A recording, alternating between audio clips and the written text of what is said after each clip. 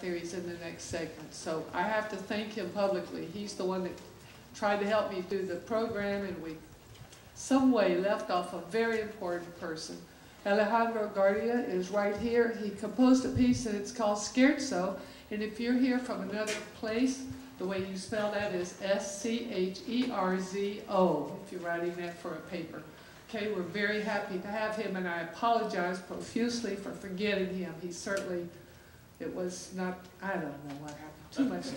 He did a great job, though. He has been here before, as you know, and has won this contest before, I think. Yeah, so he's our composer in residence, and he legally can enter this contest, and we're very glad to have him. It's Alejandro.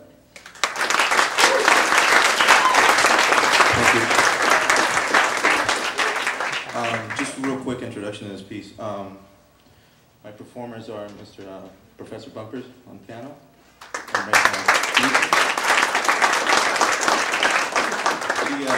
The piece is called Scherzo, and the topic and piece, what we're talking about here is one of the things that actually everyone can relate to in this room, or who's actually entered the piece, right?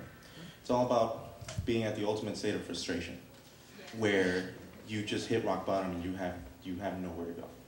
And then there's this one thing that just keeps you going. In this case, for my case, was music, and I wrote this piece and kind of helped me out in there.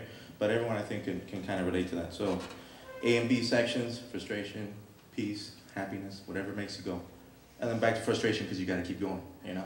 So I hope you enjoy it. It's called Scherzo, and fun.